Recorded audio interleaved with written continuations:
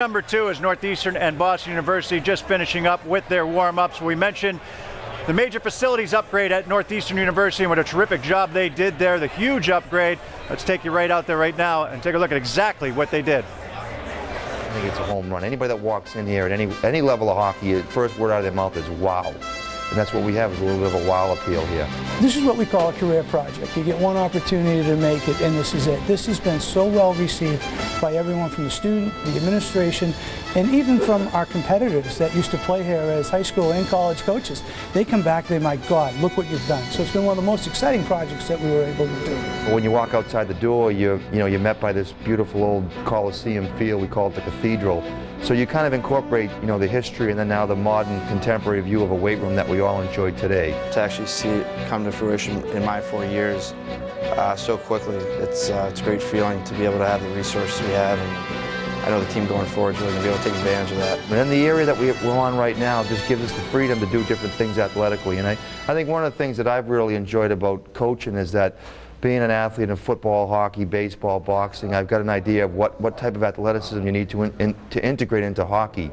And I've never been in a facility quite like this where you have all those components available. It's not just a hockey facility. It's got a number of different things that gives our guys a diversity in how they're training.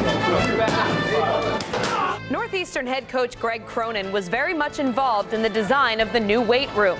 He needed to balance maximizing the space for the training equipment as well as creating space for his innovative training exercises such as boxing. At first everyone was, kind of like, oh, we have to box each other, but it works out well. It's good time. It's a different workout. It kind of mixes things up, which we're looking for. It's something that I've used with the New York Islands, with the U.S. program.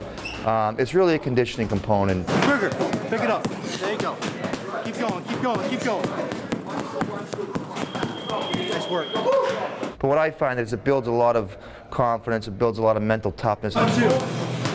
Believe it or not, there's a lot of athleticism that's involved in boxing in terms of your footwork, your conditioning, your timing, your ability to transmit power through different spaces. And what our guys get is they get a different view of how that translates in the world of boxing. And when we get on the ice, it's not about being tough or being dirty or trying to create this savage mentality. It's more about athleticism, being disciplined, being humble.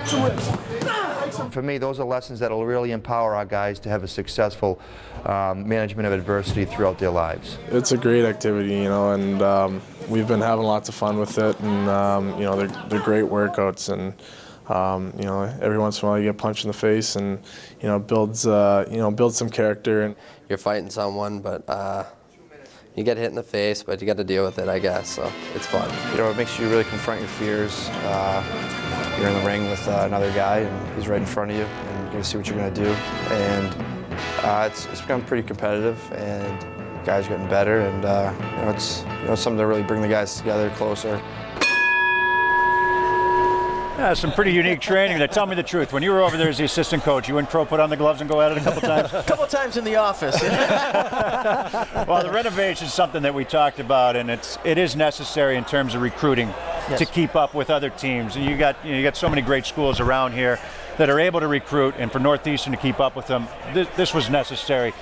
I know that when you were there, you guys must have talked about this and trying to get this ball rolling. Yeah, when Greg was there, it was, kind of being the architect and going through the blueprints in the building stage of that. And it was kind of a question of the have and the have-nots. You have a recruiting trip with a kid. We split the recruiting trip with Boston College and then Boston University, and they go to those two facilities, and all of a sudden they come to Northeastern, and it's a great old barn, great, great history that comes with it. But the whistles and bells, the strength conditioning facility, the indoor track.